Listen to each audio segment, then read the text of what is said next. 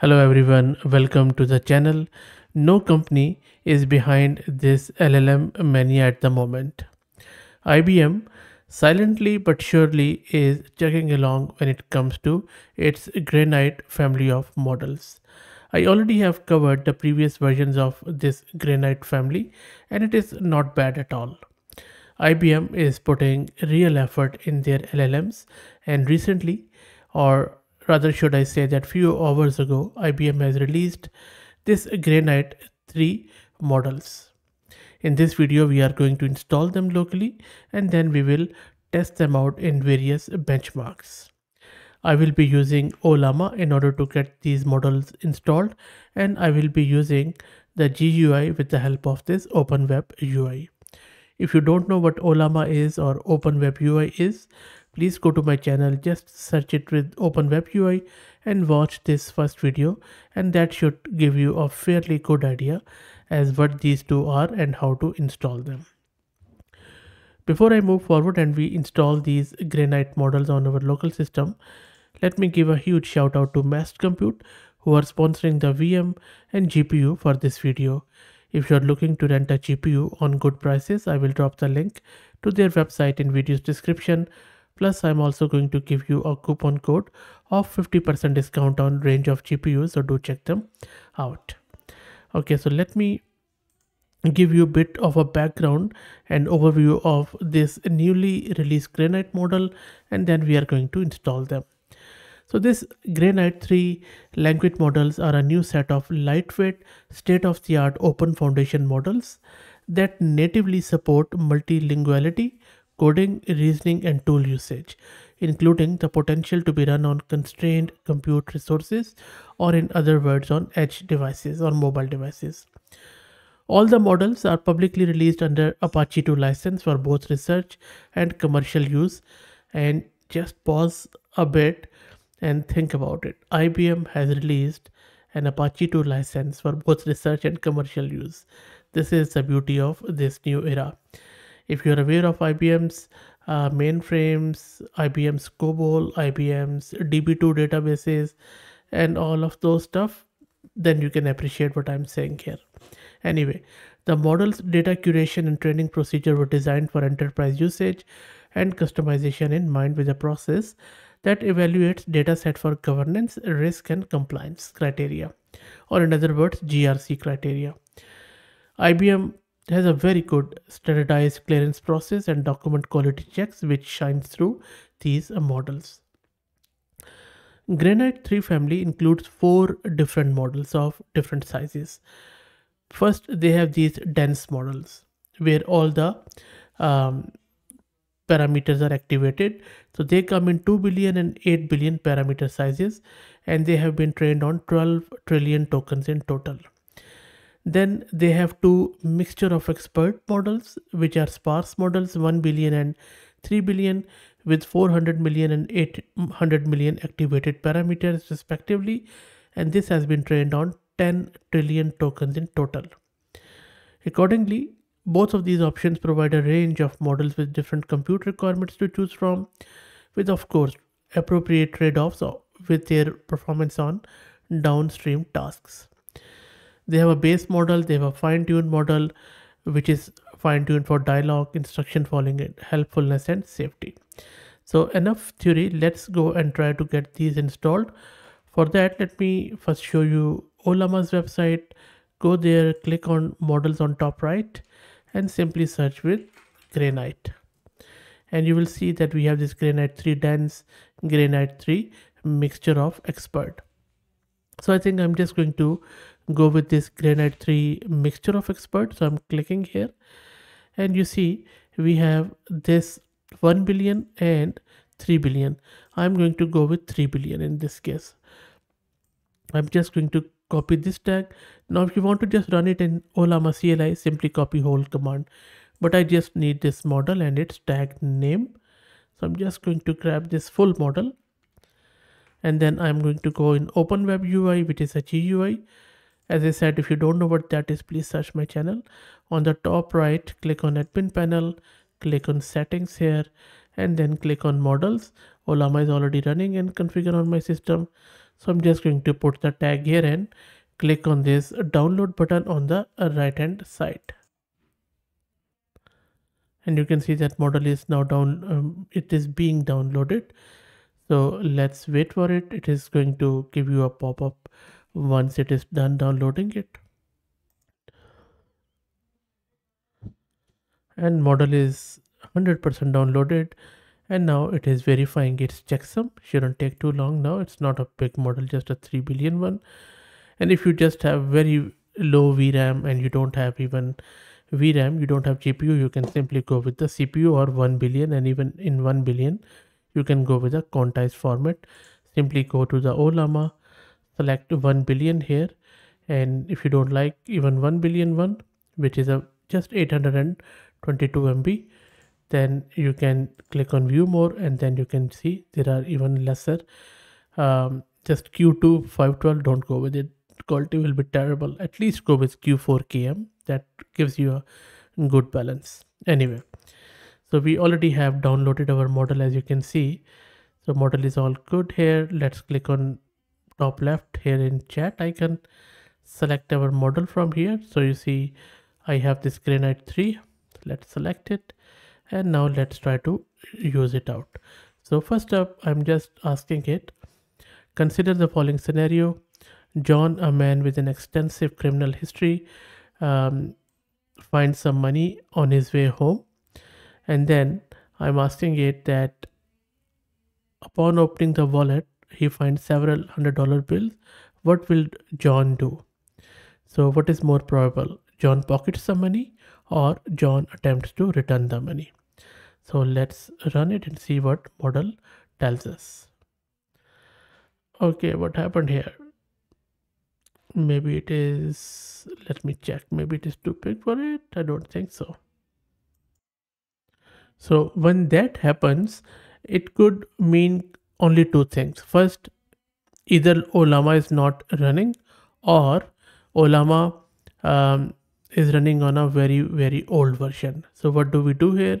All we need to do is to first check if Ollama is running or not. So let me open a new window here, and then I'm just going to say Ollama list. So it means Ollama is running, our model is there. So that is cool. And then it means that it could be the version. So, and we can confirm it. So just run Ollama run Granite 3 dash MoE and colon 3 billion. There you go.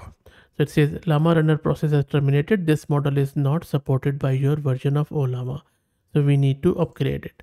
Now let me quickly upgrade it. Let me clear the screen. Also, if you want to upgrade it, just go here on my channel and then type upgrade, or maybe something like Ollama upgrade, and you can find this video. So if you want to upgrade it, just run this and you should be able to do it. So let me upgrade the Ollama and rerun it. So I have upgraded the Ollama version. Let's try to run that Granite again, and there you go, it is running on Ollama. That is all good, but we don't want to run it. We just want to run it in our open web UI. So I have already selected it, refresh the page, and then let's run it again. The same question, there you go. See how quick that is. Now the answer here is that John's actions are more likely to be unethical and illegal. He has found someone else's property which he can claim as his own if he chooses to keep it. This is known as larceny or theft. If he decides to return the money, he might still face charges for attempting to permanently deprive the owner of this. Okay. Second, I'm not sure what he's saying. So you can talk with the model, but he just found it. And if he returns it, how could he be charged?